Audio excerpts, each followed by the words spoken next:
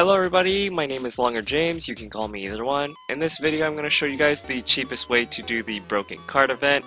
The Broken Card event is a mid-tier event that is about as difficult as the 2 Skull Zones and is one of the easiest events next to the Fallen Knight event. It is currently the only way to get a horse and has 2 major loot parts, a dead horse and a broken cart that is in the center of the map.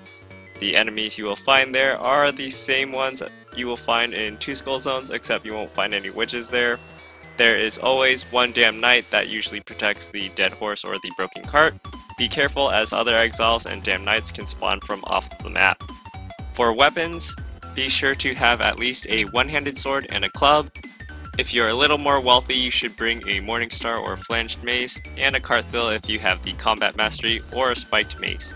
Killing damn knights with a one-handed sword is easy enough if you've practiced stutter stepping. It would only take about 4 or 5 fried leeks or 3 to 4 pieces of jerky to kill a damn knight. And always remember to top off with berries. For armor, a full set of tier 2 armor minus the shoes, since shoes don't provide any armor, is the most efficient use of resources. Only wear the hat and gloves while you're trying to fight a damn knight if you want to save the most resources. Just be careful of random spawning exiles while you have less armor on, as they can run up on you very quickly before you can put the extra armor on.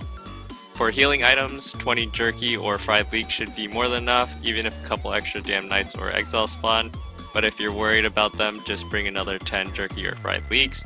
There will be berries around the location to top off your health, so don't waste your higher quality healing items just to heal up after fighting lepers, damned, and direwolves. You will need them for burst healing against exiles and damned knights. To tame the horse, you must first have your stable completed and sneak up on it and then press the interaction button. This may fail and the horse may run away and you will have to find a new horse at a different Broken Card event. Note that the horse you tame will be your horse permanently, unless you plan to spend money and get a different horse at the merchant. So don't try to tame it unless you want that color of horse. You can always just keep stocking up your oats and feed it to the horse you really want once you get it. You can only get a white or black horse, or a horse with more than 100 energy capacity from merchants by trading your horse and some thalers.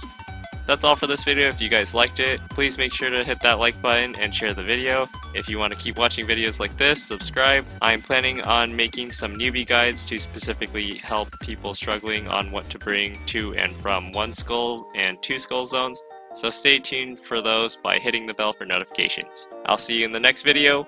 Bye bye!